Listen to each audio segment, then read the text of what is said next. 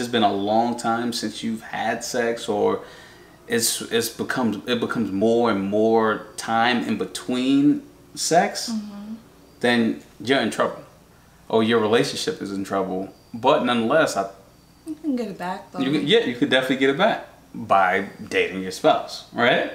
Exactly. So.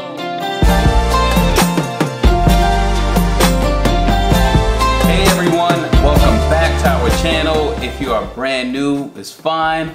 Welcome. My name is Marcus. This is my wife Carolyn, and we are married and blended. All right, that's the new intro. I say married, you say blended. Sure. And that's that. I was able to get through that smoothly. Nonetheless, let's go ahead and get started. We have a very fun topic to talk to you guys about today, and that is dating your spouse. But before we do that, what do we want to tell them? I don't know. Maybe subscribe. Yes.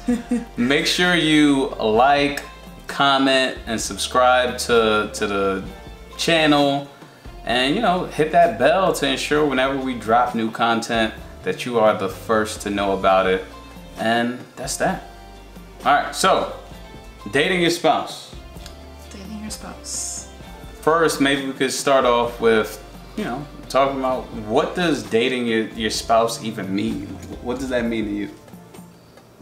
So dating your spouse to me means that you are continuing to go after your spouse, meaning you're not letting up. Yeah. You're not. No matter how long.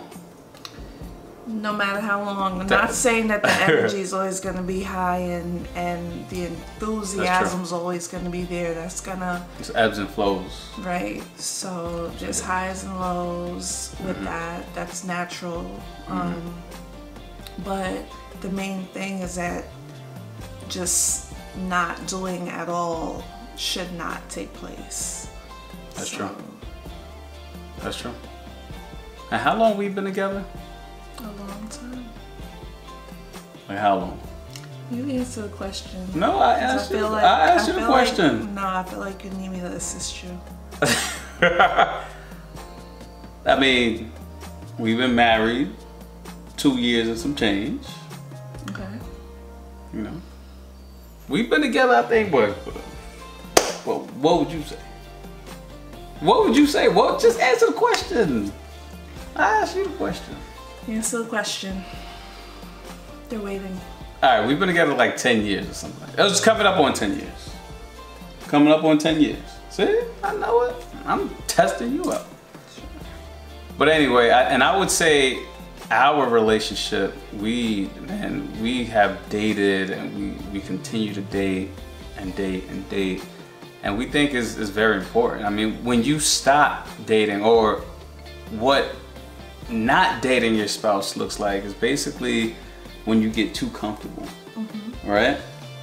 And I think there's a comfort in a relationship. You want to get there. You want to get to some type of comfort level, but I think there's a big difference between being comfortable and being complacent.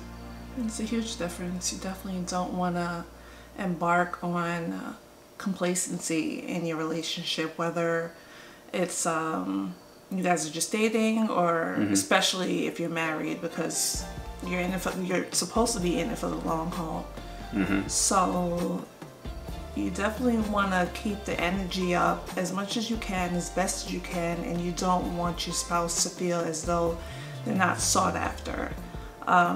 Your spouse should always feel wanted. Of course, people go through their ups and downs, arguments, and you name it. But at the end of the day, your spouse should not feel as though they don't belong, or they have no purpose in your union. So that's a big deal, and that could be a big factor which will determine the direction and the dynamic of your relationship. Yeah, agreed. I mean, like, complacency, that once you reach those type of levels, And there's levels to everything, right? You want to ensure you keep high levels of things with like respect, communication, trust, communication. Right. Those levels always have to be high, like super high. Right. You want to maintain that, but high complacency levels is not what you want. Because what that means, once you reach that level, that basically means you started to take your spouse for granted. Mm-hmm. You started to basically take your relationship for granted. Yeah. And that could lead into disaster. Yeah. It's only downhill from there. Once you become complacent, in some cases people do catch themselves and turn around and seek the help that they need, whether it's like consulting with a friend or actually getting professional help. And that's great. That's what you want to happen. But majority of the time when there's complacency in a relationship, it goes downhill. So why don't you want complacency? I guess what I'm trying to say is, why is it important to continue to date? You know what I mean? Yeah, I feel like there should be no room in your relationship for complacency. Agreed. At all whatsoever. Once complacency seeps into your relationship, all that does really is it increases the chances of your spouse being intrigued by another person. And that hurts. Oh, for sure. So, they can easily get swept off their feet. That's true. By somebody else because there's a void there and they're used to, they're used to doing things with you and it's no longer happening. So now they're probably most likely going to be seeking that activity and that attention and those kind gestures from somebody else.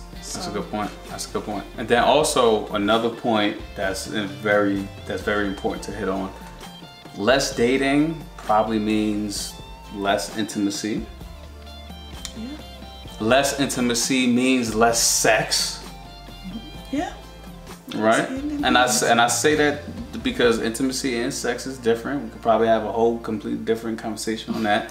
But nonetheless, the less, less intimacy, less sex, that once you start going down that road, your relationship is almost like down the drain. Now that doesn't mean it's completely gone because you started to have sex less, because as we mentioned, everything is ebbs and flows. But when it's a consistently long time, or it's just been a long time since you've had sex, or it becomes more and more time in between sex, then you're in trouble, or your relationship is in trouble. But nonetheless, you can get it back though. You could definitely get it back by dating your spouse, right?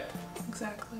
So, talking about dating your spouse, clearly, what does that look like, right? So what does a date with your spouse consist of?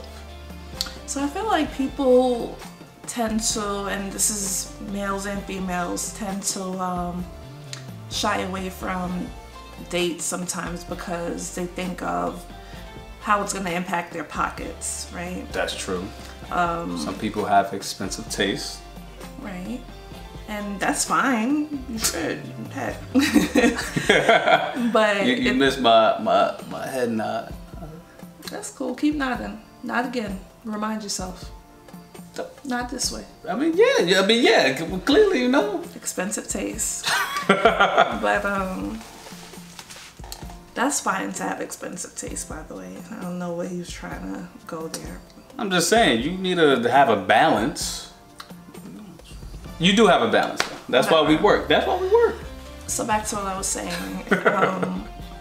To have a date or to go on a date, it does not always entail a fancy restaurant or a nice venue or entertainment, right? So you can go on a date and not have these things. Granted, food and entertainment does enhance the date, but it shouldn't define the date at all. Preach. Please preach. So some dates consist of, I don't know, a walk over the Brooklyn Bridge. What do you have in mind? Yeah, I mean, you could do that. A walk over the Brooklyn Bridge. Or whatever bridge, whatever. Pick a bridge. Pick a bridge. Walk over that. A free concert. Clearly we're from New York. A free concert, whether that's in Central Park or wherever. Or you could even go on a bike ride. Shout out to Good Company. Hey. You could go on a bike ride. Like it's so many things that you can do that doesn't impact your pockets. A date you do not have to eat on every single date. I think I gotta say that. I might have to zoom in. But you do not have to eat on every single date. You don't need to drink. What people drinking nowadays? 1942. Oh Lord, you do not need to drink 1942 on every single date. You don't need Casamigos on every date. Actually, it's pretty good. You don't need to tap the Azul Bell. Oh, put that bottle down. That is a fact. You can put that down, big fella. Just relax. Enjoy each other's company, and that's that. Agree. Definitely agree. So make it your own.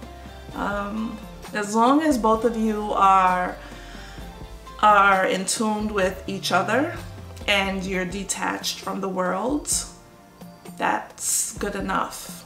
Like just that one-on-one time. Everything else can come and can definitely, again, enhance the date. So food, entertainment, and everything you could think of. But it's not necessary. So don't overthink what a date should be based on society. You know. Can I put you on the spot? Sure. Let me put you on the spot. Now I want to ask you. I hope you could think of something good. What was your favorite date? Come on. You can't think of. Well, hold on now. We've been together how many years? Right, that's what I'm saying. Like you just disclosed that we've been together for almost a decade. That's crazy, by the way. And you really expect me to go through the catalog of dates we've been on? No. You don't. I said, give me an example. Give me your one of your favorite dates that I took you on. Unless you're telling me. There's so many. Wow. There's been so many. I can't really think of one in particular. Like, we go on a lot of fun dates. And we go on a lot of fun dates, but you can't think of one fun date. That don't all include food or entertainment. Oh, I mean, it could be. All right, so let me tell you one thing. One of my favorite dates, maybe it involves food. But I think one of my favorite dates that you took me on was a picnic. That was cute. It was. She's smooth, y'all. I think I said this before, like the first video or whatever it is. Actually, it's definitely the first video, and I'll link that video below, by the way. And she's very smooth. She's very thoughtful and tactical. She knows how to plan things, and we went on a calm picnic that was by the water. I forgot exactly what park that was. I don't remember either. Just something I searched. But here's how smooth she is. She didn't tell me exactly what to wear. Oh, it's for my birthday. I remember. She didn't tell me exactly what to wear, but she's like, oh babe, maybe you could wear this peach and this and that. She basically matched my outfit to the cake that she brought to the picnic. I'm gonna post those pictures on Instagram. it was dope, and she bought a picnic bag that we still have that we could probably dust off before this. It was good money. Before the summer's over. She brought the wine and everything. It was a smooth, very calm date. What wasn't expensive, or I mean, you paid for the food, or you made it. Yeah. Did you make it, or? No, I didn't make it. I bought it locally. Okay, but nonetheless, that was one of my fun dates. It sounds very, very simple, but sometimes simplicity is what's best. Now, I was speaking for a long time just to give you some time. You can't think of one? I could think of one, but just say it. Even if it involved food. Definitely. Or if it involved some tequila or something. Okay, no, it did not involve tequila. Okay. But we were sitting. She's not a real big drinker anyway, by the way. I'm horrible when it comes to drinking. But we were sitting in, it wasn't even a park. Okay. This was like, you know, in like an island in the middle of like a big street in Manhattan. Okay. We were walking, I want to say from brunch. And even though you would think that the brunch portion of it was the date, what I remember most is sitting in that little portion of the street, in the middle of the street rather. Okay. And we were just sitting on a bench, chit-chatting and playing with Snapchat filters. Oh, I remember that. It was so much fun to me. Like I had. And you still, I feel like you still have the. Do you still have the video clips? I don't. I wonder if we could figure out how to post it. That was such a good time. Just being silly. I remember. In the middle of two major streets. I don't know. That just popped up in my head, but yeah, it was fun times. Real genuine. There we go. I mean, let alone the other elaborate dates we've been on. Yeah, we've been on countless steakhouses, but again, you don't need to eat on every day. What about, how do you think our dating life or you know, nightlife and whatnot, how do you think that's been impacted by quarantine? I mean, it's definitely been impacted because there aren't many options in terms of going out, so we can't just pick a venue and go. And then the fact that we're also expecting, that also, you know, eliminates a few options, or the bars and places like that. But for the most part, I think that we have been maintaining. Yeah, I agree. Good. Like, we still get out, we still do things, we still arrange time on the couch where, like, you know, let's watch this. And half the time, honestly, we don't end up watching what we thought we were gonna watch, but just sitting next to each other and talking, or I don't know. Yeah, and I think that is big. And I'm talking about sitting next to each other and talking, because I feel like the more you and we advance in our careers and we have a family, it's so much going on that it's extremely easy to disconnect and stay disconnected almost, because your mind is running on like 1,000 different things. Like, hey, I gotta do this, I gotta do that. You structure your day, and sometimes you could structure your day without making time for your spouse. But I think we do such a great job in that. Like, we watch the news together, and I'm not saying that's a date, but like, we do that every time. But for sure, that's a big deal for us, actually. Yeah. Let's watch it in the news. She hates when we miss the 10 o'clock news. But anyway, that's another story. Yeah, I think how we look on a Friday night on our couch is completely different because of the quarantine. Like, we get dressed up. Well, I get dressed up. You do it with cologne. Because I'm trying to make sure you. Anyway, I think we talked about the importance. I feel like they got it. I think so too. All right. Well, again, that's it for dating your spouse. Make sure you like this video, comment, let us know. So give us some dating spots, some of the places, some of your favorite dates, whatever it is. Ask us questions in the comments. Very important. Subscribe to the video, and we'll see you again. All right. Have a good one.